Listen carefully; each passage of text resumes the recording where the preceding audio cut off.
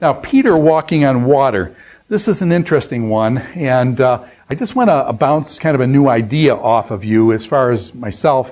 And I was reading in the book of Job, and this really hit me. And I want to just propose this as an idea for you to consider. I'm not saying this is gospel, this is the way it is kind of thing. I don't know. I haven't heard too many people say this, but I just haven't heard anybody say this. So I'm not. Whenever I discover something myself, I always question it whether it's actually legitimate. But I just want you to think about this. This is Jesus walking on the water. Do you remember in chapter 14, you have Jesus walking in the water. Peter then says, if it's really you, Jesus, let me get out of the boat with you. Peter gets out of the boat, and he takes a couple steps. He sees the waves and stuff. He freaks out. He falls in. Jesus then pulls him out. And, when Jesus gets into the boat, what do the disciples conclude? They conclude, you are the Son of God. Jesus walks on water, and they conclude that he's God from that. Now, how does that work? Well, it seems to me, and actually I was over in the book of Job, and I read this in the book of Job, and it's just interesting. He walks on water, and their conclusion is, you are the Son of God. How did they jump from walking on water to God? Now, check this out.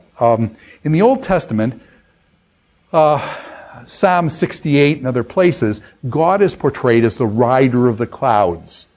And it's a kind of I think a spoof and a put down of Baal worship, because Baal was the one that rides the clouds. And God says, no, I'm the one who rides the clouds. That is, I am the one who brings in the rain. It's not Baal who does the rain. I am the one who brings in the rain, the rider of the clouds. In Job, it says this. Job chapter 9, verse 8. He alone stretches out the heaven. Who stretches out the heavens? He alone stretches out the heavens. It's talking about God. He is the one who stretches out the heavens. And what else does he do? And treads on the waves of the sea. He stretches out the heavens and treads on the waves of the sea. And so it seems to me that what do they see Jesus doing? They see Jesus treading on the waves of the sea. And they conclude, whoa, who is the only one who treads on the waves of the sea? This is what God does. God stretches out the heavens and he treads on the waves of the sea. Now you've got to understand a little bit about Jews in terms of the Jews were kind of like mountain folk, okay? When you get into the land of Palestine, you've got the, Sea of Galilee, Jordan River, Dead Sea kind of on your right side. It then comes up into a mountain in Jerusalem area about 2,700 feet up. The Dead Sea about 1,300 feet below sea level. So you've got about 4,000 foot rise there, and then down to the Mediterranean Sea. So you get the Mediterranean Sea, the coming up, and so they're usually mountain people. The Jews don't do the ocean very well. And so when they talk about the ocean, the Mediterranean Sea, these kind of things, they usually talk about the great ocean things as representing chaos.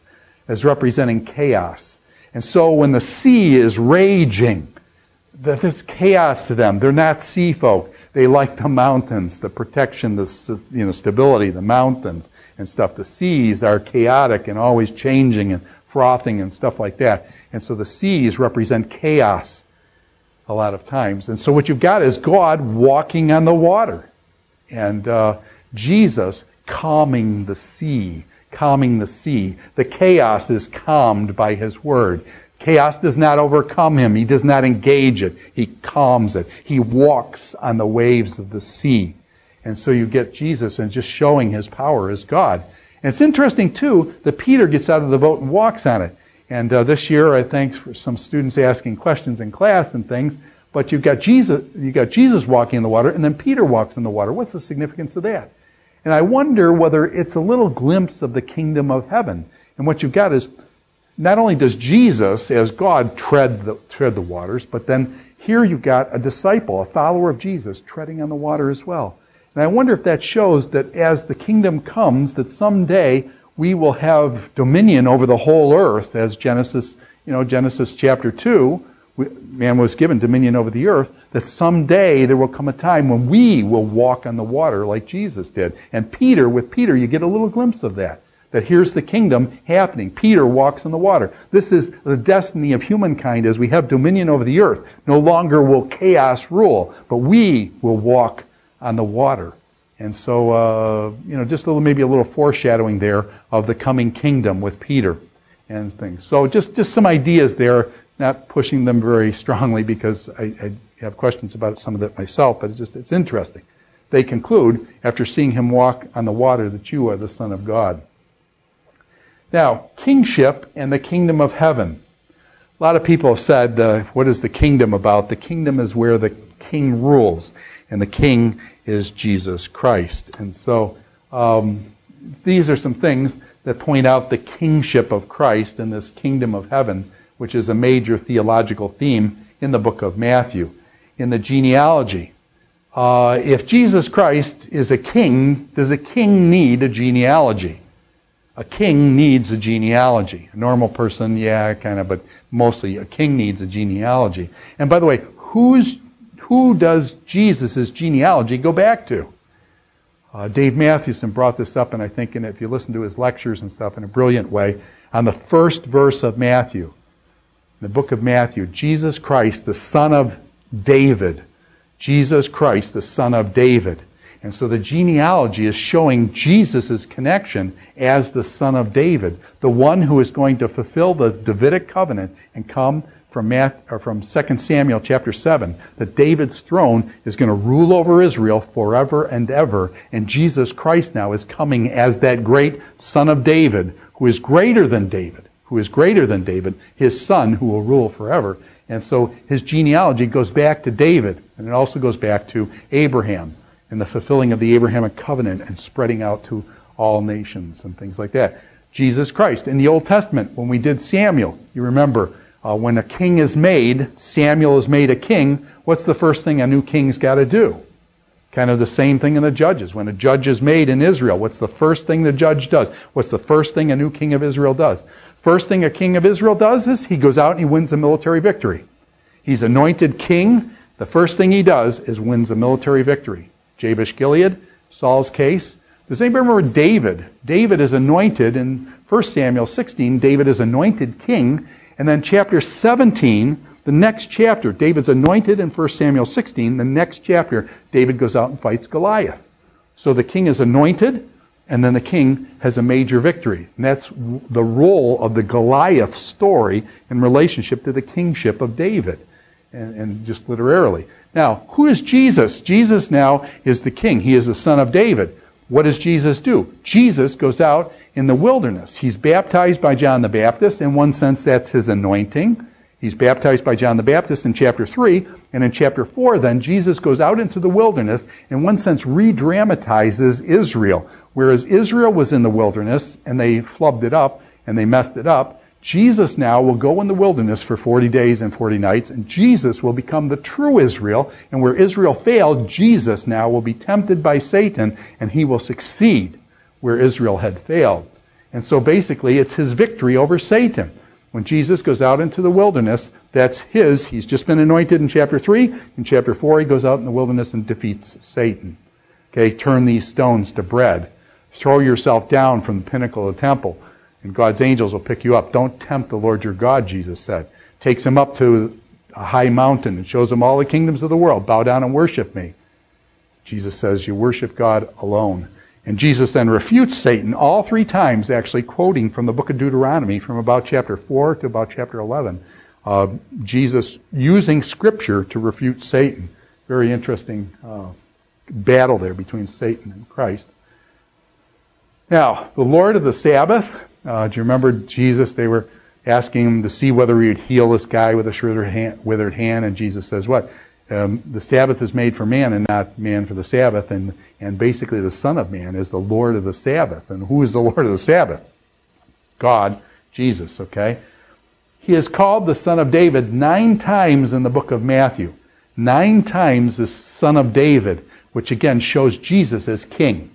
And by the way, in the picture scripture, you can see portrayed Jesus as Humpty Dumpty with a crown on his head, because Jesus is portrayed as king in the book of Matthew. This Son of David thing occurs 9 times. The other gospel writers only mention it 3 times. So Matthew has like 3 times as many references to all the other gospels, synoptic gospels, with this Son of David.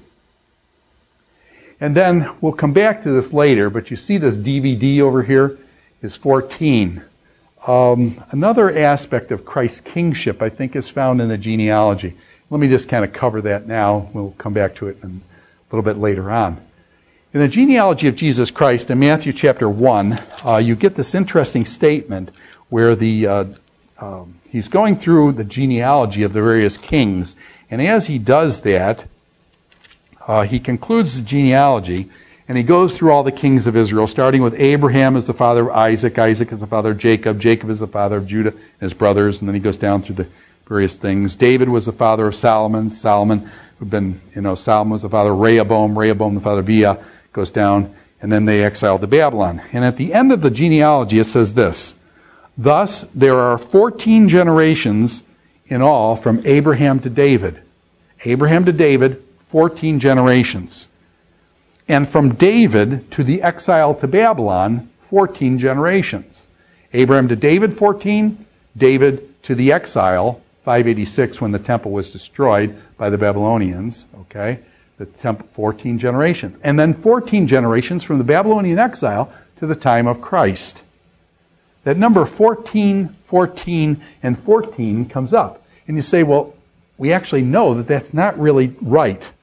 That actually, if you go to Matthew chapter 1, verse 8, and you compare that to 1 Chronicles 3:11, 1 Chronicles 3:11 says, wait a minute, Matthew, you skipped the names of 3 kings. 3 kings are skipped. Why does he skip 3 kings? He's trying to get it to 14, 14, and 14. And so he skips 3 kings. We know from 1 Chronicles 3:11 that there were 3 kings that he skipped. We know the names of those kings. Well, they're kings, so we know all the names of all the kings of Israel and Judah. And so, but he skips 3. Why does he do that? He's trying to make it come out to the number 14. Why is the number 14 so significant? Well, back in American culture, I'm looking at a clock on the wall now. When you see numbers, you see what? It's 12 o'clock. We use our number system and our alphabet system are 2 different things. We've got A, B, C, D. Those are our letters, and that's what we write with in words. You've got 1, 2, 3, 4. That's our number system. We have a separate number system, Arabic numbers, from our letters. Our letters are different than our numbers, and that's very handy then to be able to separate numbers from what you'd normally write. Back in Jewish times, first century and things, they used a principle called gematria, and there's some debate on this, but I just want to kind of broach this idea. Where the numbers and the letters were the same thing. So basically A would be 1, B would be 2, C would be 3, D would be 4. And so D actually in Hebrew is 4, V is 6, and D is 4.